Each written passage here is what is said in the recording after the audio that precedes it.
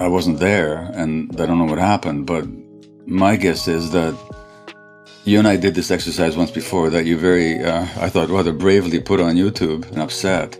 The lesson from that exercise, and I imagine, and very often, or take my reaction at the airport, and I imagine perhaps your reaction this morning, and I can't say this for sure because I wasn't there, but very often we don't react to what happens, we react to an interpretation of what happens. Your partner did or didn't say or do something, and then you had a certain interpretation of that, and then you react to that interpretation. So I imagine that may have happened, but more generally speaking, so then you're in this dilemma. If I fully express what I feel, I'm going to maybe hurt her and hurt the relationship, or hurt them and hurt the relationship. But if I don't, then I'm not being authentic. So what do? I mean, I think that's the dilemma that you're posing here.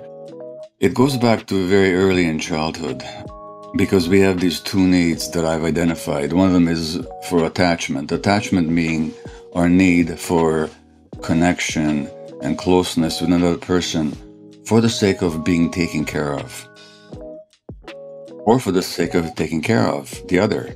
So when I talked about these brain circuits of Dr. Panksepp, the care system is designed for you and I to take care of the vulnerable, our young, our very old ones, our sick ones. There's a system in our brain with its own brain chemicals and its own circuits that are designed to help us care for one another. That's essential. No mammal would survive without that.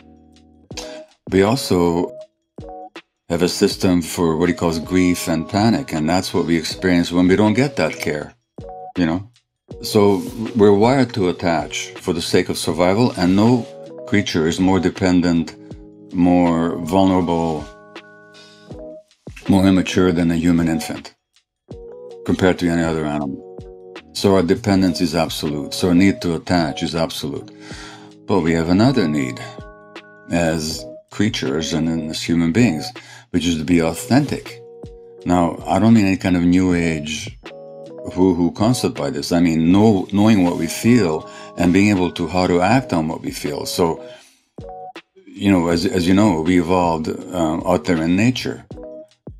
How long does any creature in nature survive if they don't know what their gut feelings are telling them?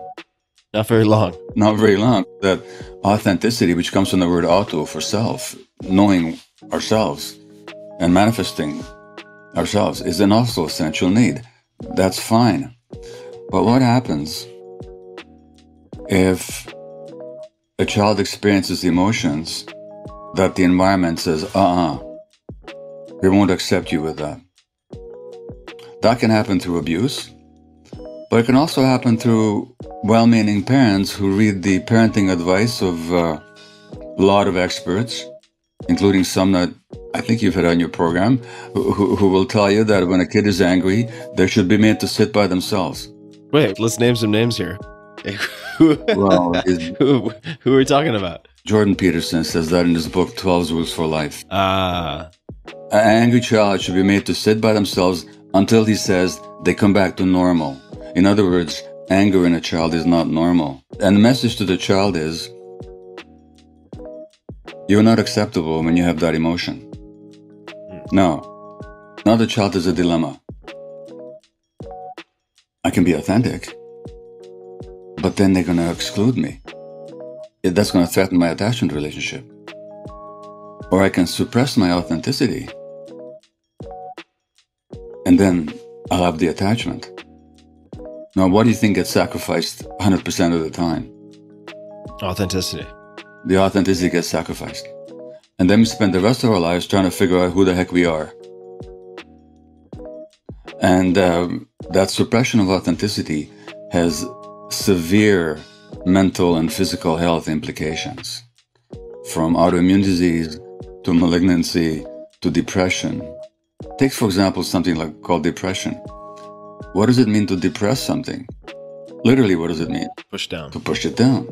Depression is not this inherited brain disease. It's a result of having to push oneself down, push down one's emotions as a child.